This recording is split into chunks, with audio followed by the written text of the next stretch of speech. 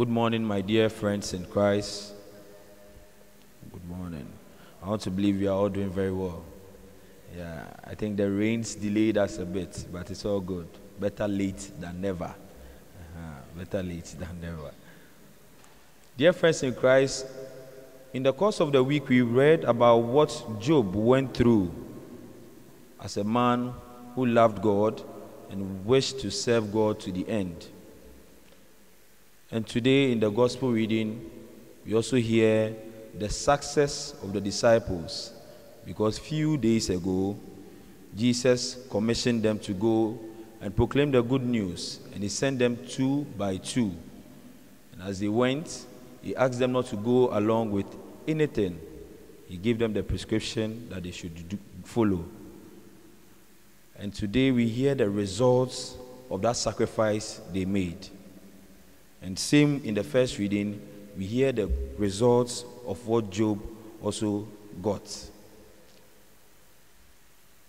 My theme for you this morning is that leave room for hope.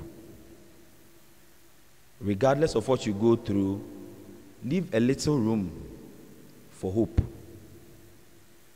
The whole situation may cloud you, may overwhelm you, but leave room for hope. That small room Job left is what made him who he is today. In the first reading, that God blessed him more than previously. And that small room the disciples also left for Jesus Christ is what made them who they are today. That they were able to cast out demons, they were able to heal the sick when they were sent. So regardless of what we go through, regardless of how life hits us so hard, let us leave a little room for hope.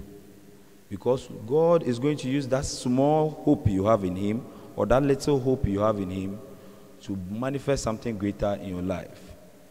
So let us not be overwhelmed. Yes, it will hit us so hard. We'll feel like giving up. But this morning, we want to encourage ourselves that at least let us leave an iota of hope. Just leave that one for God. That's his own. And he was going to penetrate that space and make greater things manifest in our lives. Let us not despair. He himself created us. And fortunately, he has the bigger picture. He sees the end from the beginning. But because we live in the day, we think that that is the end of it.